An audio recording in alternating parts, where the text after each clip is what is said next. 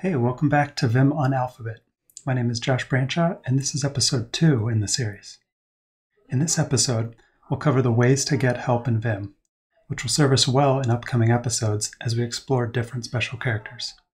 The :help command, or :h for short, is a great way to find help on anything, including help on getting help.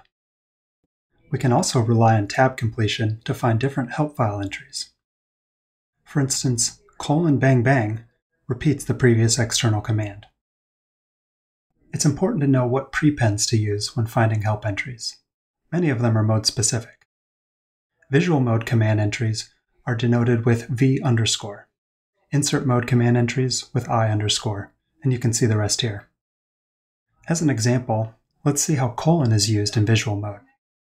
It allows us to run a specific command against the visually selected range. The last thing I want to point out is a really fun command called Helpgrep, which allows us to search the help files by keyword for just about anything. For instance, we can run :helpgrep to find all instances of tilde throughout all help files. Or we can run helpgrep to see all mentions of it throughout the help files.